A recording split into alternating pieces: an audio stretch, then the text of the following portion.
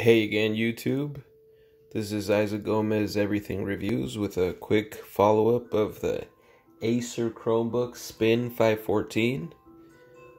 Thought I'd do a quick review of this after my initial unboxing. So far, I have pretty much nothing but positive things to say about this. I use this a little bit for work. The program that we use at my job in particular, it's a web-based program, and I'm able to access it with this laptop at home now. The old PC I have in my downstairs has long kicked the bucket, so I needed something to replace it. And as you can see from my background picture, I have kids, and my kids love this little Chromebook. It does not disappoint.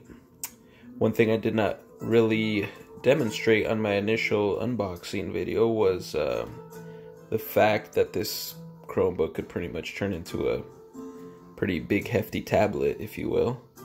I can show you real quick how it receives its name Spin. So we could just convert it real quick. So there I have it, standing up on its edge, essentially in tablet mode, and you could completely flatten it out if need be when in this mode. When I first showed my kiddos this, they got a real kick out of it. They did not expect that, and I don't know, it's just kind of neat how you could do that. So far, we're very satisfied with the quality, the build quality of this thing. One thing to point out, the mouse pad is very clicky. It feels great to the touch. The keyboard itself is pretty nice. You can't really tell right now, but it is in fact backlit. I can show you that real quick. So when I shut off the lights, you could see that a little better. So they light up real nice, and it actually looks really nice in person. This little Chromebook has shown that it's a little powerhouse. Its processor seems to handle the basics. I've been actually tinkering with emulation on it these last couple of days. And like mentioned previously before, I believe in my unboxing video, I may have mentioned that this Chromebooks, they pretty much run on Android. You could get on the Play Store and get Android apps on the Play Store, and right now I have some games for the kids and for me. I'm the biggest kid in the house, actually, so I actually downloaded the SNES 9X.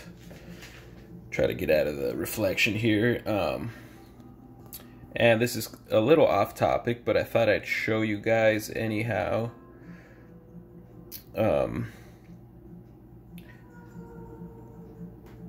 a simple emulator works, the SNES 9X.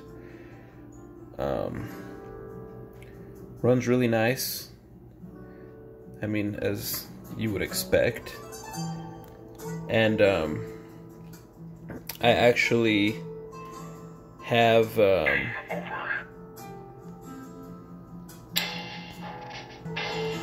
sorry, what I was gonna say, what I have is I actually have wired controls that I connect to the Chromebook, and I don't have one connected right now, but it works really good. So just a little info there, if anybody wants to run an emulator on there, it runs great.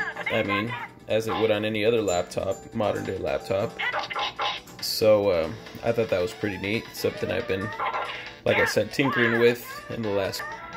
I actually have the Dolphin Emulator on here too to run Wii and GameCube games, but I still haven't been able to make the controllers work, so I'm still trying to figure that one out. I'll show you guys the Dolphin Emulator real quick. like I said, sorry if this is a little off topic, but I do like the fact that this does have the horsepower to run an emulator like the Dolphin. And I'll try to find one of the Dolphin games here that I have downloaded and unzipped. Let me see. So we'll try this one right here.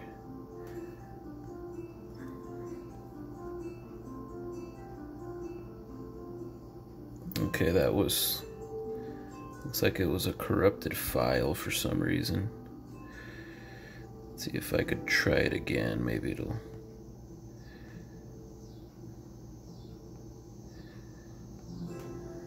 No, it doesn't want to run that one for some reason. This is gonna be,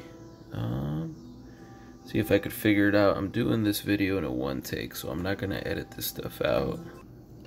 That was actually my mistake. I was trying to open up a Super Nintendo game on the Dolphin. I was trying to open up Super Mario World, and actually I was trying to open up New Super Mario Bros. For the Wii. So let's try that again.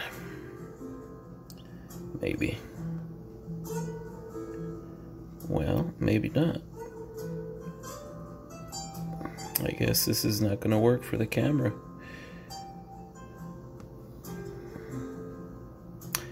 Okay. For some reason, it's showing that that one is not unzipped, so...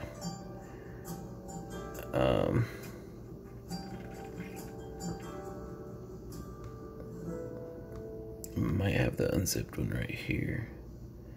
Might not. Yeah, here we go. Sorry about that, but I guess you could say this video is as real as they get. So right now we have the on-screen controls, the virtual controls, if you want to call them that. But I do have controllers that work with the Super Nintendo emulator, so trying to figure that out for the Wii emulator. But as you can see, it's the game runs, which is kind of neat. I never figured I'd be running an emulator on a Dolphin emulator on this thing, but all I did was download the app on the Play Store and found some ROMs and went from there. Of course, they're ROMs that I already own, so remember, emulation is illegal, you guys. So they're just copies of something I already have. But anyway, it's kind of neat fiddling with this kind of stuff. And like I said, the fact that this this computer has the horsepower to do it, it's pretty neat in my book. And certainly the kids like it too, so we're gonna exit emulation right now. As far as other features on the computer, right now you probably heard the speakers. They were pretty loud. They're not the best speakers in the world, I'm not gonna sugarcoat it. They're decent. If I were to rate the speakers, let's say 1 out of 10, I'd rate them probably a solid 7, which isn't the best, but it's not the